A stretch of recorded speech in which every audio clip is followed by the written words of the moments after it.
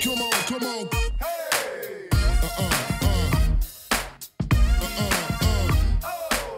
From its slick green paint job to its eye-catching rims, Corey Jones' car is causing a stir in his hometown of Chicago.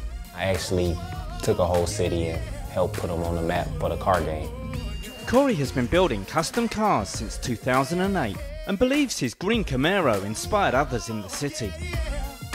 He first noticed the craze for big rims coming out of Florida, USA. I just kind of fed off of what was going on out there and wanted to bring it to my city.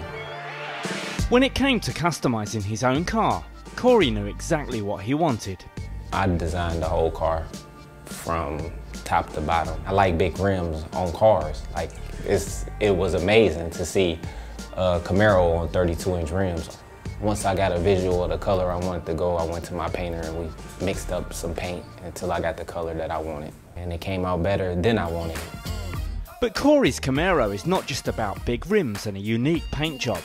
The interior of the car is also bespoke, including custom speakers and TV screens in the doors and dashboard.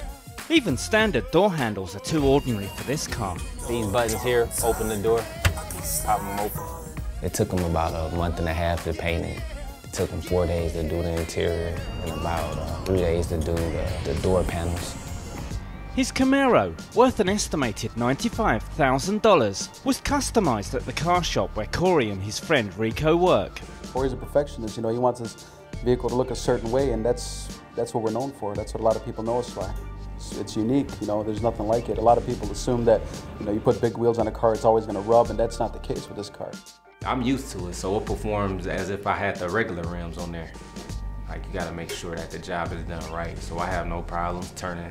I can do a full U-turn.